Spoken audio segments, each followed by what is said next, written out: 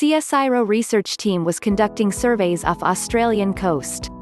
While on a recent mission to map the seafloor in their new Ocean Explorer (RV) Investigator, researchers with the Commonwealth Scientific and Industrial Research Organisation (CSIRO) made a startling discovery just off the coast from Sydney, Australia, an extinct volcanic range teeming with nightmarish fish, reports CSIRO News.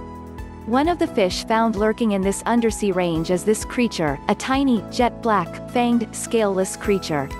Chief Scientist for the Voyage, UNSW marine biologist Professor Iain Suthers, said he was amazed by how many of these little creatures could be found so far out to sea. The discovery could change how researchers study juvenile fish. We had thought fish only developed in coastal estuaries, and that once larvae were swept out to sea, that was end of them, explained Suthers.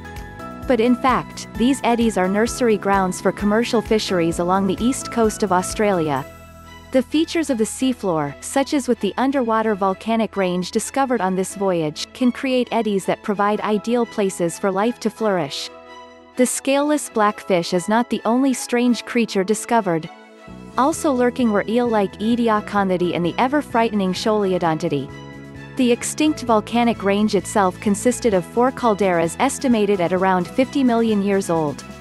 It is located about 200 kilometers off the coast of Sydney, Australia, and is roughly 20 kilometers long and about 6 kilometers wide, and it rises 700 meters off the ocean floor at the highest point. This is the first time these volcanoes have been seen, Professor Richard Arculus of the Australian National University told the Australian Broadcasting Corporation. It proves yet again that we know more about the topography of Mars than we do the seabed in our own backyard.